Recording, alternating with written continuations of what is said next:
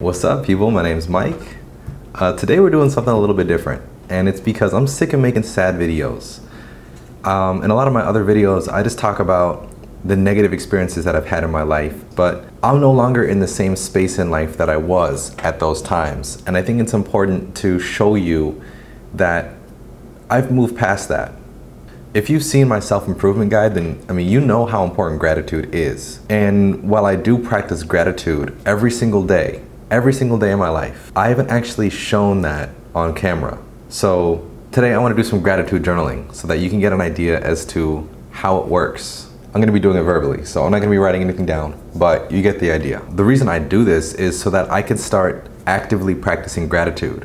You know, gratitude isn't something that came naturally to me for a long time. You know, I talk about my darkest moments. It's difficult to feel gratitude. It's difficult to allow yourself to think positively when you're in those kinds of spaces. So this is something you need to practice. This is something that you need to build up, because it won't come naturally to you if you weren't surrounded by it. But practicing gratitude is important because you need to be able to see the positives in the world around you, and you need to be able to find the silver lining in even the most negative experiences that you've gone through.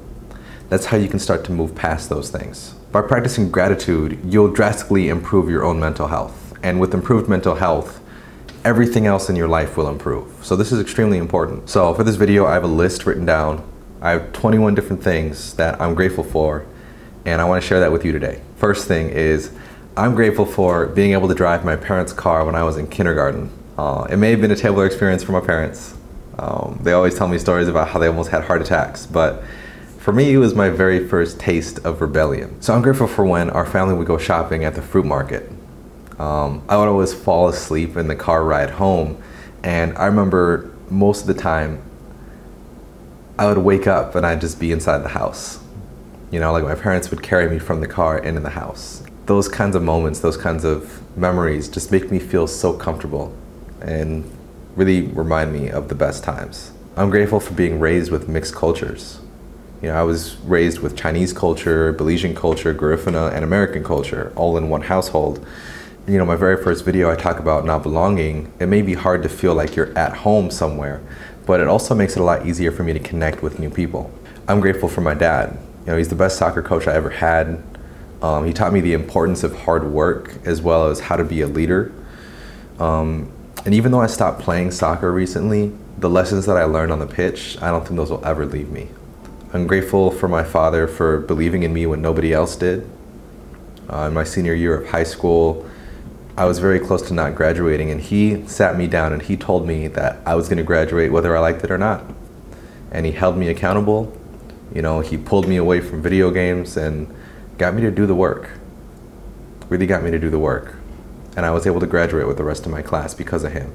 I'm grateful for all the awful teachers I had. You know who you are.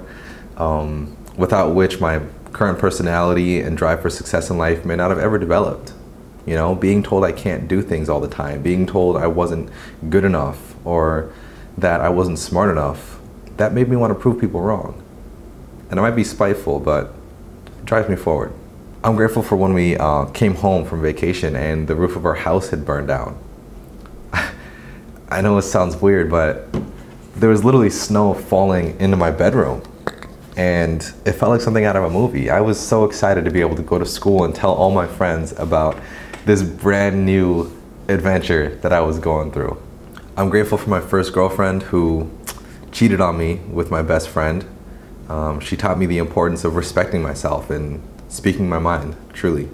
I'm grateful for both of my parents for always putting on a brave face and always saying that things would be fine and that we'd get through the situation, even when I could tell that they were struggling. It takes a lot to do that. I'm grateful for the barbecues we used to throw at our house on the south side. And honestly, to this day, I still don't think I've had food as good as the ribs we used to cook on that grill in the backyard.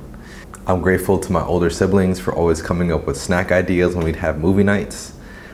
Grapefruit stuff, sushi, and salsa will always hold a very special place in my heart, and I appreciate that. I'm grateful to my stepmom for always making herself available to us, and she's always ready to greet us with a warm smile or a hug after the end of a long day. I'm grateful to my stepdad for giving me perspective on my life and showing me how spoiled and blessed that I really am. I'm grateful to my grandma who was always quick to stay up late with me and watch terrible Chuck Norris films, and was even quicker to threaten me with a spoon whenever I walked into her kitchen.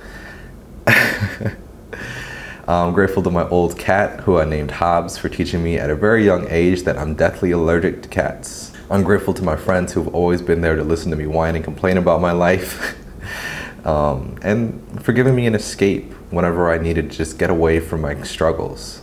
I'm grateful to our old beaten down house in the south side of Chicago. As broken down and rat infested as that place was, there are memories that I formed there that I'll never let go of. I'm grateful for the random flooding that used to happen at our place in Evanston.